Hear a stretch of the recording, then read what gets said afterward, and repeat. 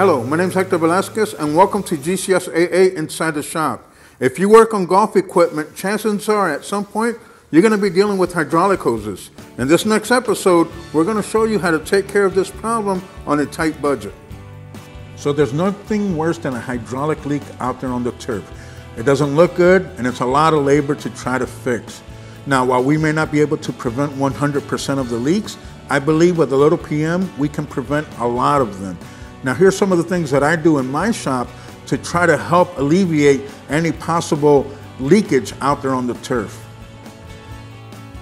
Every time a piece of equipment comes into my shop, hydraulic hoses get checked, period.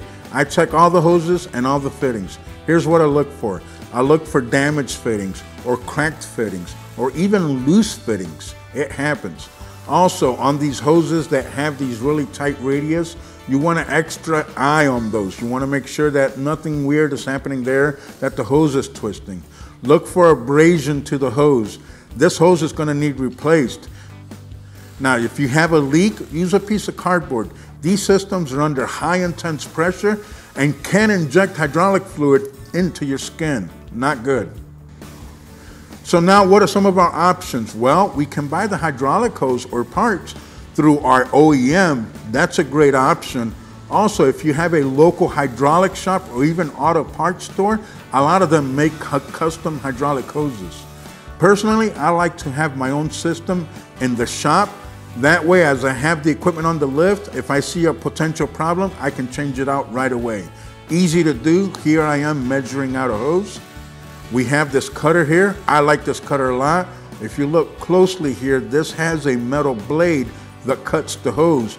It's a really nice, clean cut. So it's good on hydraulic hoses especially. All right, so let's turn this baby on. We're gonna get our hose pressed in there.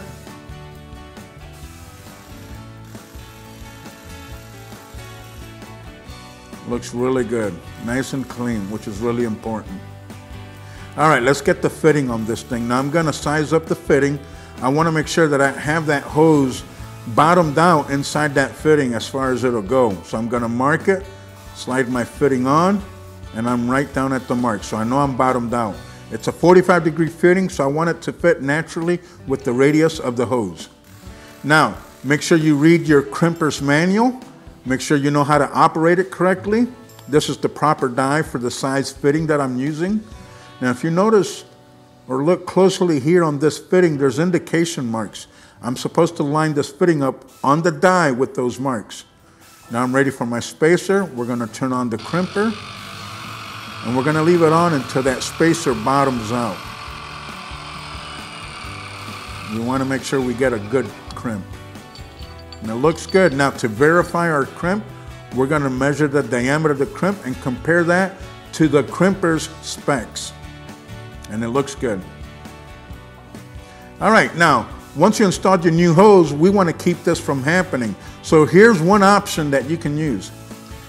Here's a perfect example. We have these hoses that are rubbing up against the frame here.